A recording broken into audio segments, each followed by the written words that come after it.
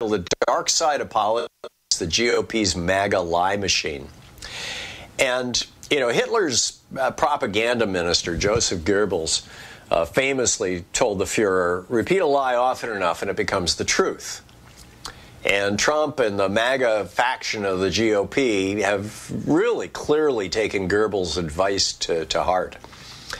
They have been so effective, they have been lying so often and so effectively, that nearly all Republicans and majorities or near majorities of Americans actually believe the Republican lie that we're in a recession, when in fact right now we're in better shape than any time since the 1960s.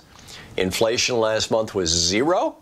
Ronald Reagan never got it below 4.1% in his entire 8 years. So they believe this Republican lie that we're in a recession, that the economy is crap. They believe Republican lies about crime being up. It's actually down dramatically, not just since Trump, but since the 1990s. They believe the lies that Democrats want elective abortion up to the moment of birth. No Democrat has ever said that. They believe Trump's lie that the 2020 election was stolen from him by voter fraud. They believe Trump's lies that the southern border is wide open. They believe the Republican lie that Social Security is on the verge of bankruptcy and must be saved by privatization or benefits cuts. Really, all we need to do is just raise the cap, you know. They believe their vicious lie that queer people are pedophiles targeting America's school children. And the NRA lie that more and more deadly guns will keep our kids safe. Bump stocks are going to make us even safer, right? Hey, you can spray 800 bullets in a minute now. That's really going to keep us safe. By the way, I think that the conservatives on the court made that decision because they are, at least a couple of them, are fully expecting a civil war in the United States. Clarence Thomas's wife has made this very clear, and Sam Alito's wife is right on the edge of making it very clear. So now the guys with the AR-15s, which is, you know, more Republicans than Democrats, I can guarantee you, they're going to be far more deadly than they were before in this fantasy civil war that these conservatives have concocted. Anyhow, it's also migrated to congressional Republicans. You know, Mark Elias noted this in his Democracy Docket newsletter. He wrote, over the last month, you can feel that something important has happened. A tipping point has been reached of some kind. And, hang on just a second. Republicans who used to act like they hadn't heard or read the latest Trump outrage now show up at his trials and parrot his most vile lies. The GOP is now openly extolling the virtues of political prosecutions and disparaging the rule of law. Even Republicans on the Supreme Court have gotten into the act. I mentioned the bump stock decision. Clarence Thomas was so audacious as to insert this naked lie in a Supreme Court decision. Quote, the shooter must release and reset the trigger between every shot. No, I'm sorry, you just hold your finger down and that thing sprays bullets. As George Conway said, the Republican Party has become addicted to lies under Trump. You know, when historically we've trusted our politicians to tell us the truth. We've generally believed that they would tell the truth. When Kennedy debated Nixon in 1960, Nixon, you know, there was and in fact in my article, there's actually the clip from the Kennedy-Nixon debate that you can just click on and listen to it play. And it's fascinating. Because Nixon says, I have met Negro mothers and their children, and I think that, you know, and he goes into this whole thing about how he's going to, when he becomes president, he's going to call up the people who run the lunch counters down south and ask them to let black people sit at their lunch counters.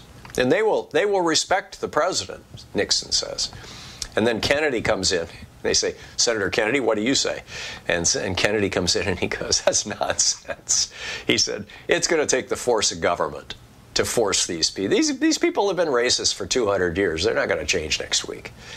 So anyhow, it's, but Nixon, I think, honestly believed that maybe he could jawbone this solution. And Kennedy honestly believed that force of government was necessary. And history, of course, proved him right. When Reagan sold us massive budget-busting, debt-creating tax cuts for the morbidly rich, I believe that Reagan actually thought that the prosperity would trickle down. I mean, this had been a meme on the Republican side since the 1890s, actually, the horse and sparrow thing, you'll recall. So, excuse me. The one thing that COVID gives me is a little bit of a runny nose, apparently. So anyhow, Reagan promised that this was going to work, and people believed him. I mean, they believed him so much. Reaganomics is still in place. We have not yet raised the top income tax bracket back up to 74%. Instead, it's right now 3.4% functionally for billionaires. When George Bush and Dick Cheney sold us on the naked lie that Saddam Hussein had weapons of mass destruction, they believed it was true because Reagan illegally sold those things to Saddam. He had no idea. Bush and Cheney had no idea that Saddam had simply used them all in the war against Iran.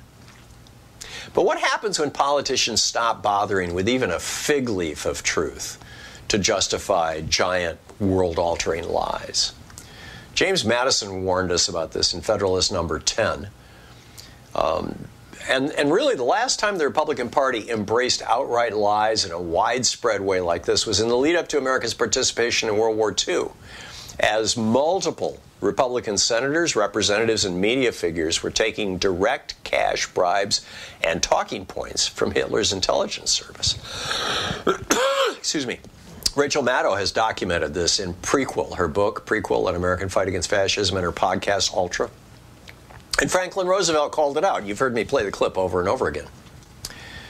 So, I'm very, very concerned about this.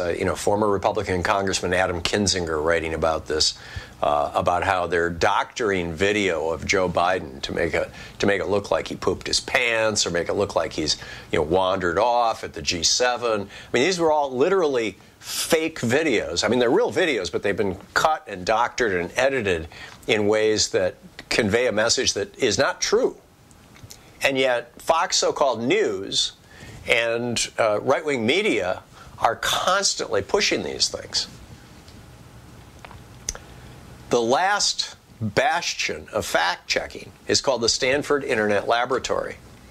And this is the group that has been doing great fact-checking on the Internet. Excuse me. And it turns out that Stephen Miller's America First Legal sued them, and Republicans in Congress are investigating them. And as the Washington Post reports, 2 ongoing lawsuits and 2 congressional inquiries into the observatory have cost Stanford millions of dollars in legal fees. Students and scholars affiliated with the program say they have been worn down by online attacks and harassment amid, amid the heated political climate for misinformation research.